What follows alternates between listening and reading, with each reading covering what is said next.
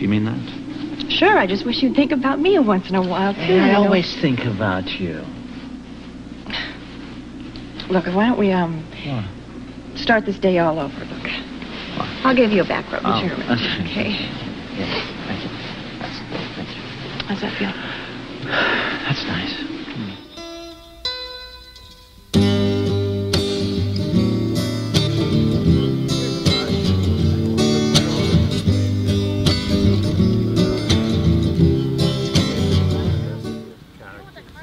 I've never really played a priest. Collar's killing me, but I loved it because a priest is very centered, and it's a chaotic story, a very contemporary story. So I love the fact that somebody said to me once, when you play a priest, you must walk with God. So it was a challenge. And when Emilio asked me to play the priest, I thought because the story was important to what's been happening in the last year,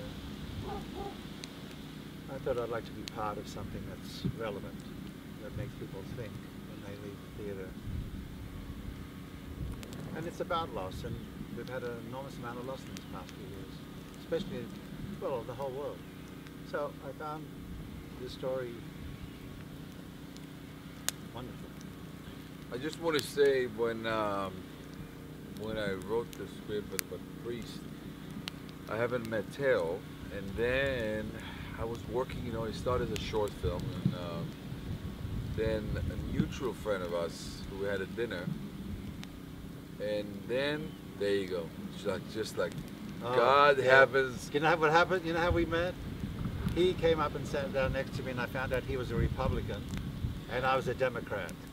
So we got along, believe it or not. Oh, Lord. And he thought that the Republicans were going to win. And I told him that the reason I became an American citizen because I wanted to vote for Obama.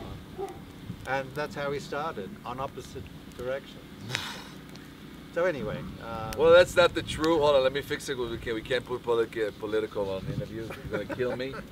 What I'm saying is just that when I was writing the part of the priest, to find I did a research about all the priests going to the church every Sunday, and they're very quiet when they say things, you know, they have the big speech and all that. To find Teo to have a speech and to know his body of work, it was amazing because playing the priest, he has a powerful scene in the church, he has a powerful scene in, like, what we shot by now, actually on the set, with Granger, also a great actor. It was a powerful scene, and to find a priest like Teo, it was fine, and I couldn't find anybody better, and that's what I told my people.